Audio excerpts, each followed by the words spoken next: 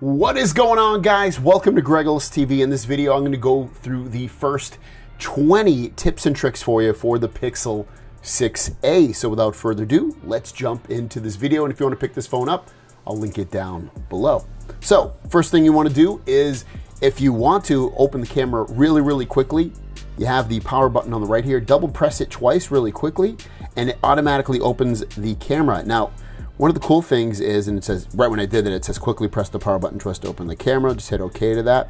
But one of the cool things is you can do that from any screen that you're on. So if you're on the lock screen, you can do it. Or if you're in an app, you can do it as well. So let's just say I'm in YouTube, double press it, and it opens up. So from anywhere, it will open up your camera. So very cool stuff. While you're in the camera, you can see I'm under camera. In the top left, hit that downward arrow right there. And you can come in here and change certain things. So if you want night sight to be on or off, or top shot, you can put a timer on if you're looking for a timer. Also, you've got your ratio if you want it to be a 16:9 photo. So it's long and skinny, or you can do it short and fat at 4:3, which is the default. Hit more settings down there. And camera sounds, I always turn off. If you're trying to take a secret photo of somebody, or you just don't want to be able to hear that, I would turn it off. Definitely recommend turning that off. Beyond that, you also have your camera save selfie as previewed. So save selfies as they appear in the viewer. This is like if it's mirrored, you can change that by turning it on and off right there. Go back, go into video. Under video, hit the downward arrow again, and you're gonna see you can change the resolution. So by default on the front and back cameras, you can do, actually just the back I should say. On the back camera, you got 4K there. You can change the resolution. I would recommend changing it to 4K. You're gonna get better resolution, better looking videos. And then if you switch the camera to the front and go to the same part up here, you can't change the resolution of the video because it's stuck at 1080p. So if you're wondering why I can't do it on the front, that's why.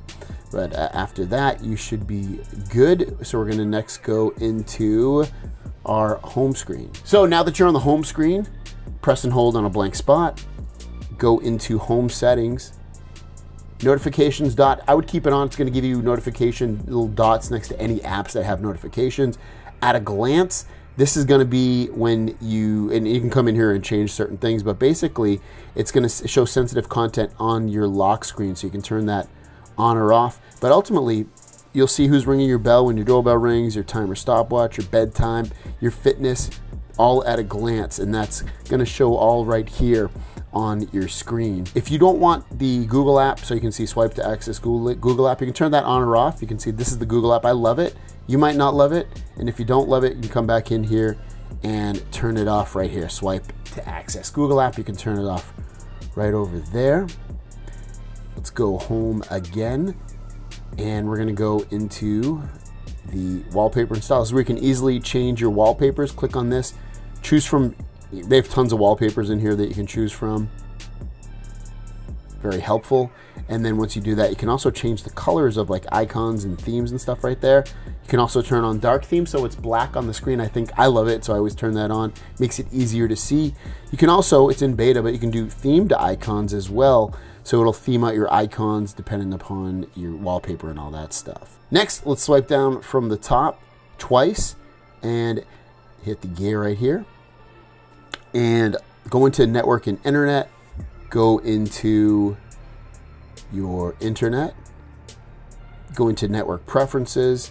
Notify for public networks. Turn that off. You don't need to know every time there's a public network that's open. I would turn it off. It's annoying and potentially not very safe. Go back to the main screen of settings, go into apps, go into default apps. This is where you can change default apps. So like maybe if you had multiple browsers installed, Firefox or something, you can come in here and just tap the radio button next to it, and that'll change your default app for your browser. Same thing with your caller ID, your digital assistants, your home apps, your phone apps, SM app. Just come in, click on that, and you can change those for yourself. Back to the main screen of settings, go into battery, and it'll show battery percentage. Turn that on. I love seeing the battery percentage. If you don't have to, but I love seeing it, and that is exactly where you turn it on. Back to the main screen of settings, go into sounds and vibrations. This is where you can control all your volumes. So you can also do it from the volume buttons right here. So when you press the volume, you can hit the 3 dots, and it brings you into, oh, one sec, go back here. it'll bring you into the sounds and vibrations. You can control them as well. Going back into the settings, sounds and vibrations though, this is where you can change your ringtone, and they have tons of different ringtones on here that you can change. If you like any of these, Reality Bites. There you go. So just choose your ringtones. Right there, you have your now playing. This should, it might not be on, so I said identify songs playing nearby. Turn that on. That's a cool feature on your lock screen. It'll actually show you what songs it's heard, and you can come back in here as well and look at your playing history to see what songs. Oh, that was a cool song. What song was that was playing? And it'll pick this up from stuff that's playing just that the phone hears, have it be on the radio or anywhere. Back under sounds and vibrations, if you don't like vibration and haptics, you can turn it off right here. I'm not a huge fan of it, and honestly I turn it off. Also, coming down here, you can change your default notification sounds if you want. You can also change your default alarm sounds. And then these other ones down here, I don't like hearing my dial pad when I'm calling a phone number. I don't need the screen locking sound. Charging sounds and vibration, I turn it off. And touch sounds, I also turn off. Settings, next go into display. You can change your brightness level. Just click on that and you can drag this bar left or right. Adaptive brightness, if you turn that on, it'll adjust your brightness due to how the lighting is in the room, wherever you are or outside. It'll make it brighter or darker depending upon the lighting situation. Screen timeout's another big one. I usually set it to 2 minutes. I have it on 10 minutes just for this video, but I would say change it to 2 minutes. Then we have dark theme. Like I said, you can turn that on or off, or have it be under a schedule if you want to turn on to customized times, or you can turn it on from sunrise to sunset, which is probably what most people do. Your font size and display size, I like my stuff usually a little bit bigger, so I'll make it bigger. And then display size, sometimes I want that a little bit bigger, so you can do all of that right there. Colors, I keep it at adaptive or boosted. I don't usually put it at natural. Natural just looks a little bit too natural for me. I want it to look really, really poppy. Next, under settings, you want to go into security, and under security, this is where we can change or make up a screen lock, and you can make it. They can make the pattern visible or not by turning it off. You can lock your screen lock after screen timeout. Power button instantly locks the phone. You have your fingerprint lock, so you can come in here and change or add a fingerprint in here. So I can add one or delete one. Smart lock's a cool one. If you come in here and you turn it on, you can actually have your phone unlock, and it tells you right here. Basically, it'll keep your phone unlocked or whatever in certain situations if it's connected to your car, or if it's at your house or work and you want to have it to be unlocked. This is a great thing to turn on and get going. Next thing you want to do under settings is go into Google. So one of the major things you want to have turned on, and it probably already is Find My Device. Go in there, make sure that's turned on. Basically what it does is it allows you to find your device either from a website, the website for finding your devices on Google, or on the app, and you can buzz your phone even if your ringer is off, and you can see it on a map where it is. Under settings, go into system, and this is where you can come in here and check for updates. Go to system updates, check for an update, see if you have any updates, and install them. Also under system, go into gestures, and there's a couple of gestures in here that you might want to turn on. So quick tap to start actions. If you take that and you double tap the back, you can do quick tap there, turn that on. It'll do something for you, such as take a screenshot, or play pause media, or see recent apps. Now, it's gonna happen basically anytime that you double tap it, even if it's by accident. So I have it on, I'm gonna double tap it, and as you can see, quick tap detected.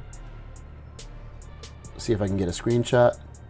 There you go. So real quick and easy way to take a screenshot. Also, if you want to take a screenshot, put one finger on the power and the other on the volume down, and that'll take a screenshot as well. Going back to gestures, to quickly open up your camera, like I mentioned, you can quickly press the power button twice. You also have flip camera for selfie. So if you have the camera open, let's see. All right, I'm gonna go. There you go. You have to do it twice. It'll switch between the cameras, and that's kind of helpful, I guess. I never use that, I'll be honest with you, but maybe you'll want to use it. System navigation, this is a big one. Obviously, you can see I've been using gestures, swiping up, but if you want to bring up the old traditional buttons, you can. Unfortunately, I don't know why they don't.